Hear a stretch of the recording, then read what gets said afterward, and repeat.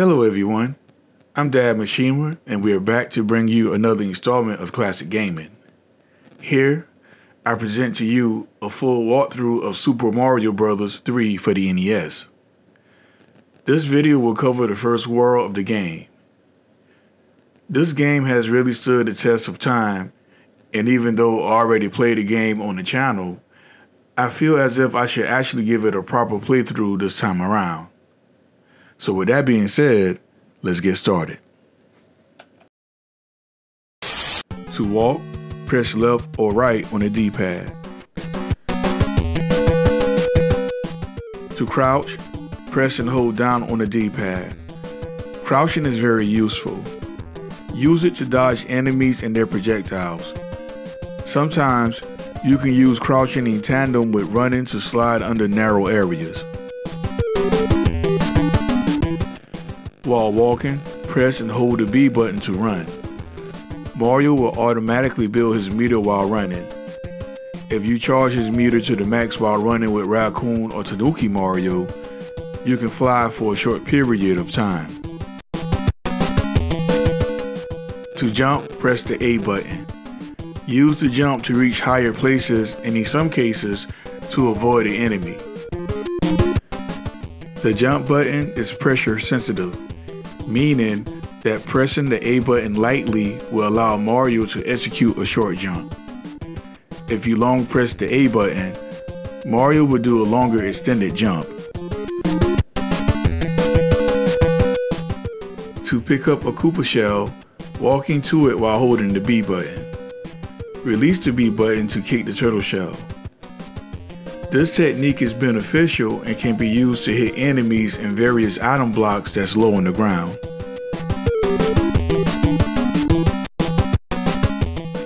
Along the way, there's items you can obtain by hitting item blocks.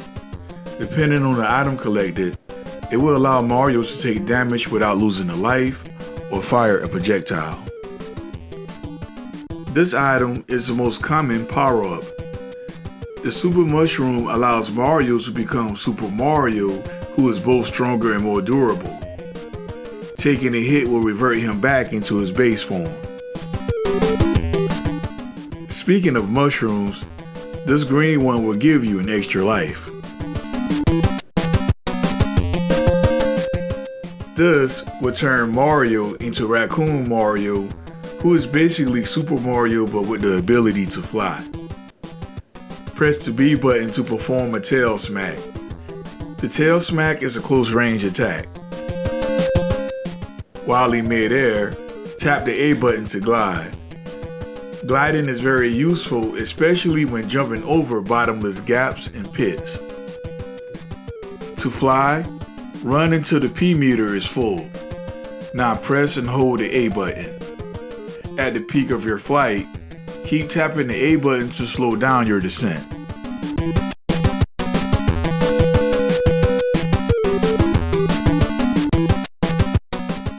This will turn Mario into Tanuki Mario.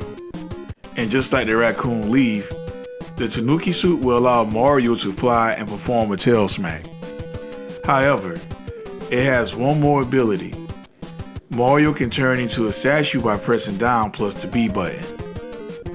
In this state, enemies can't harm you, but you can only hold its form for a little while. The frog costume makes swimming easier, but on land, the Super Mario Bros. Can jump higher with it. Also, you can't walk while in the frog costume, you can only hop. This is one of Mario classic power-ups. When collected, it turns Mario into Fire Mario, in which case he can throw fireballs. To shoot a fireball, press the B button. So, Hammer Mario is basically the OP version of Fire Mario, but instead of throwing fireballs, he tosses hammers. Also, the hammers are even stronger than fireballs. From my understanding, it's possible to take out a Boom Boom with a single hammer. But perhaps the greatest feature about the Hammer Brother power-up is its defense. If you press down on the D-pad to crouch, Mario will become impervious to fireball attacks. So, the last item I like to cover is the star. This item grants Mario with the power of invincibility and complete protection from enemies. But there are certain things that can still unalive Mario, such as falling in a pit, falling in lava, getting crushed in an auto-scrolling level, and running out of time. Now there's more items to cover, but we will cover them over the course of the game. This game has 8 worlds to conquer, so let's get to it. Start by going to 1-1 and press the A button to start. This level is not difficult and is a great way to get acquainted with the controls. Go to the right, watch out for the Goomba, and let's grab the Super Mushroom here. Make sure to avoid the piranha plant in the pipe and keep moving. Now, whenever you see a white platform, it means we can fall behind it. So stand on top of it and crouch down to execute this ability. See? So I will show you why this skill is necessary in a few. If you stay behind the bushes here, you can avoid the Paragoombas. So let's do just that and take flight. Collect the 1-up mushroom and continue to the right. Take flight again and we should be able to reach a warp pipe by gliding to it. Now press down to enter. So nothing much is going on here, just a bit of coin collecting. Now head out through the opposite pipe. At the end of the level, you can get a star card if you hit the gold box at top speed.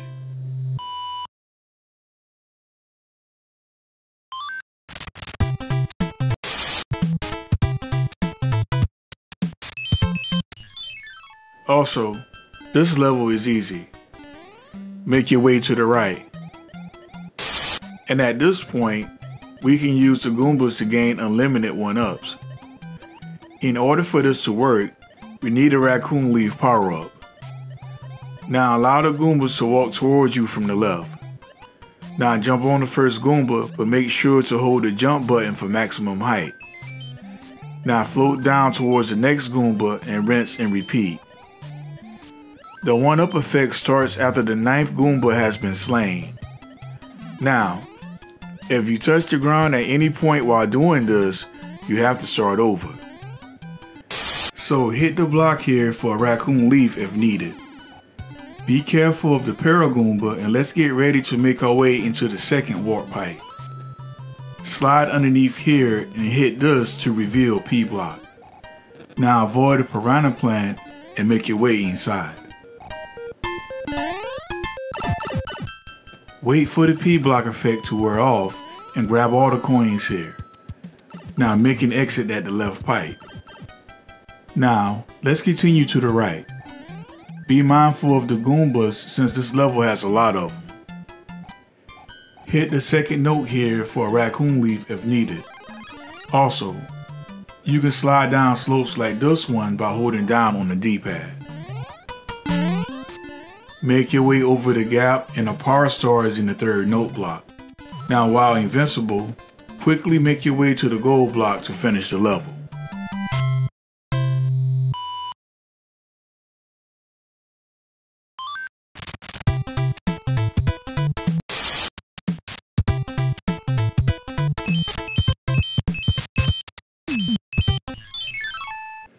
So, this level has the first warp whistle to acquire.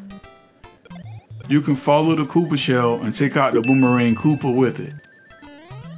At this point, kick the red Koopa shell to the left to create an opening here. Now hop down and hit the invisible music note.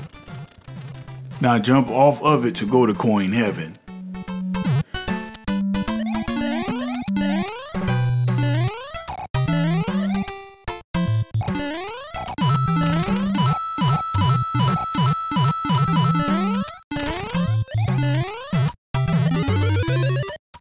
So Coin Heaven is an also scrolling area.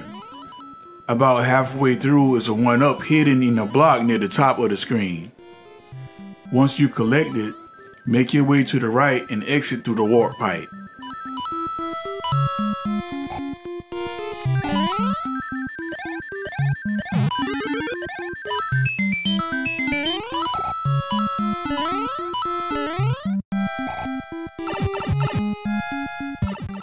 Now, we're right at the end of the level, but we need to double back first and head left. Find a white platform and crouch on top of it to fall behind to the background.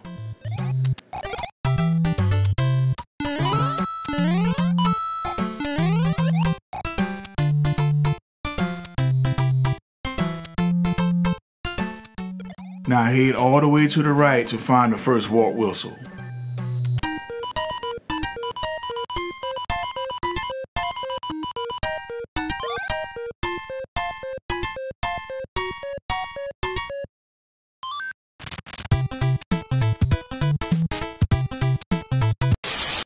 So, the warp whistle is an item that allows us to skip worlds. And if my memory serves me right, I believe you need at least 2 warp whistles to skip to World 8. There's 3 warp whistles in all, and 2 of them being in World 1 and the last one being in World 2. We will collect all 3, but we will not use them in this run.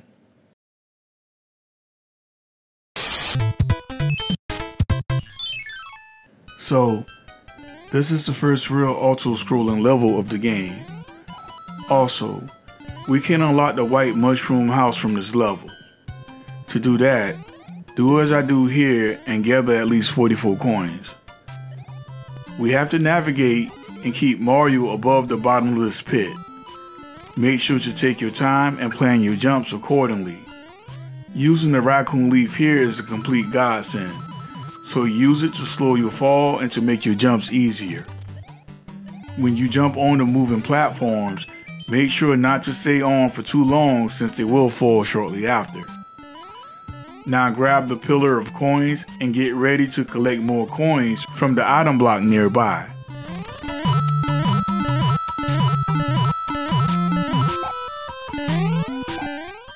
And once you see the red paratrooper, we should be at the warp pipe that takes us to the exit. Yes, now hit the gold box to finish the level.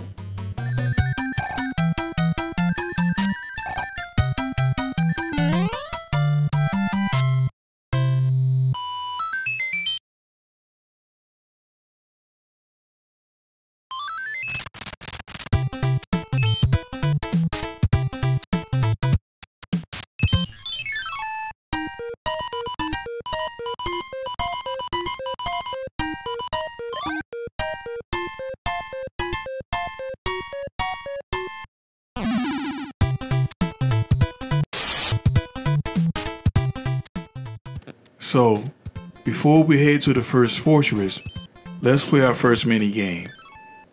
Whenever you go to the ace symbol, it means we have to try to match up the picture to win.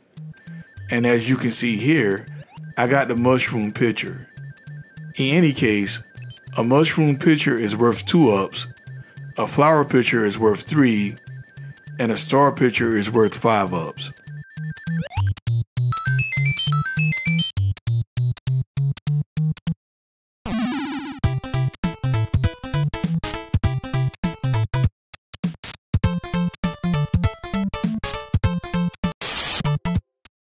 Here is where we will collect the second warp whistle. Go to the right.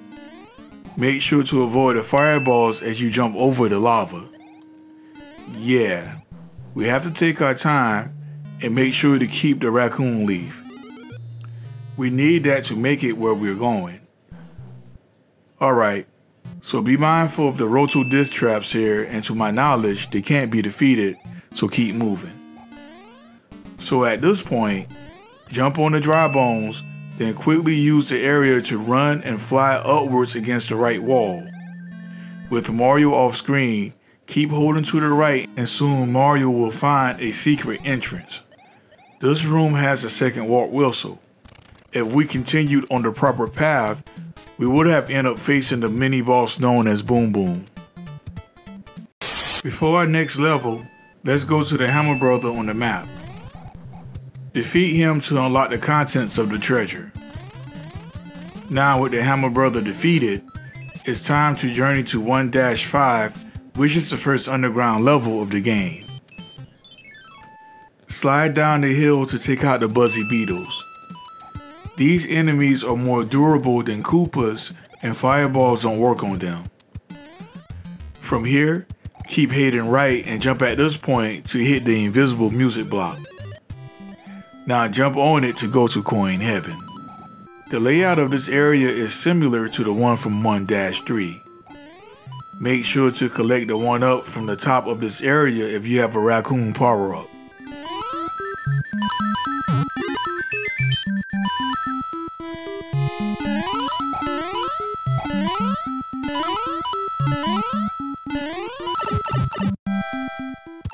Now let's continue to the right and go down the slope. Be mindful of the piranha plants as you make your way to the warp pipe at the end. Okay, so that was a nice short level.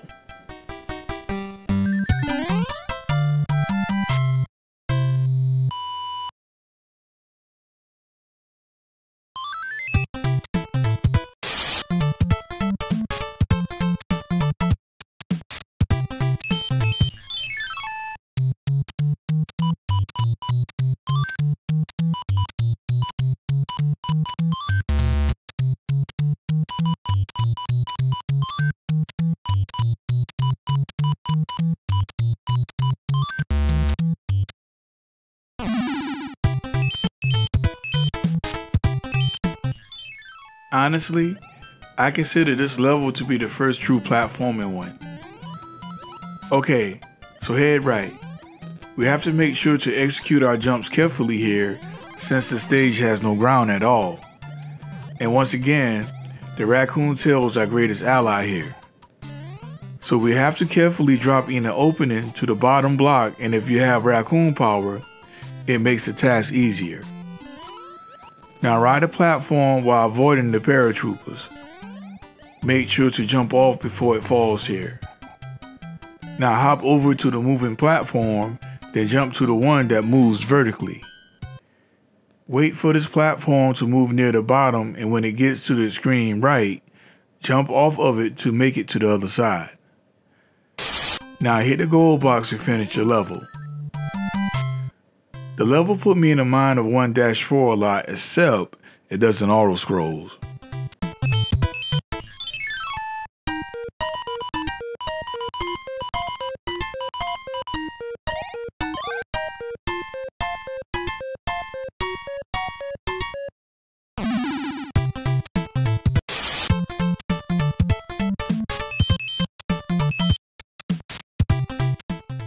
Now, with all the levels defeated, the only thing that's left to do in World 1 is to defeat the boss. To do so, let's go to the castle.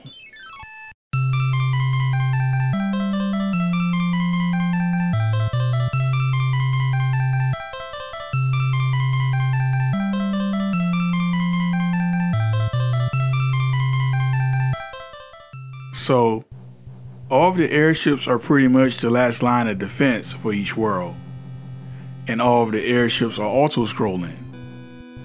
We have to make our way through while avoiding cannon shots and thruster fire amongst other traps.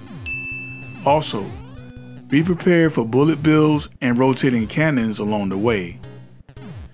This particular airship is easy to navigate, being that it's the first one, and it gives you a heads up on what to expect on the next one.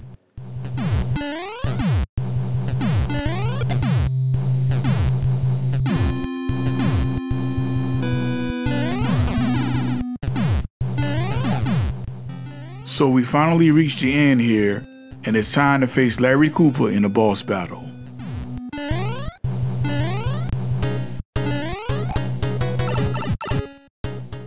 Larry will shoot loops at you with the magic wand. Avoid them and jump on his head. Larry would then go inside his shell and try to pounce on you. When he comes out, jump on his head again. You have to jump on him 3 times to score the win.